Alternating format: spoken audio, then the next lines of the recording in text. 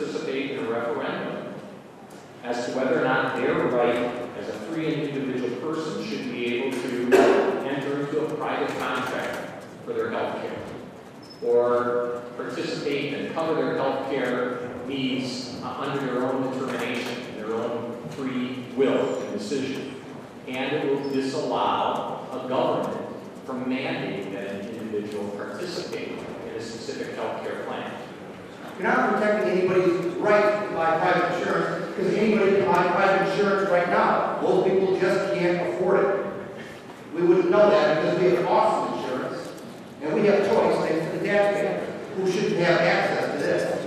If this passes, and the Constitution is amended, you're going to have a right to do so, but again, I can't stress this enough. The insurance companies have just as much the right to say no to you. So in the end, not only are you taking away any opportunity for anybody with a pre-existing condition to be covered by an insurance company, you are giving false hope here. False hope. You're not doing anything. This is a joke. It's a scam.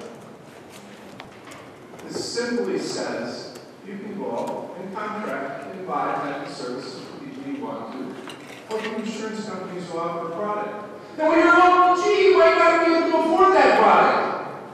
Well, you know what? I can't afford to live in a millionaire's mansion either. There's a whole bunch of stuff we can't afford. That's life. But if you can't afford it, you buy it if you want it. The truth, Mr. President, is that your party does not support a national health care bill, Obama that provides coverage, guarantees people with pre-existing conditions access. The truth is that you don't support health care reform. That's the way it is today. We're not addressing that problem. If we pass this, it becomes the Constitution, it'll be exactly the same situation for citizens of Wisconsin. Ours group, no problem, small group, individual, big problems.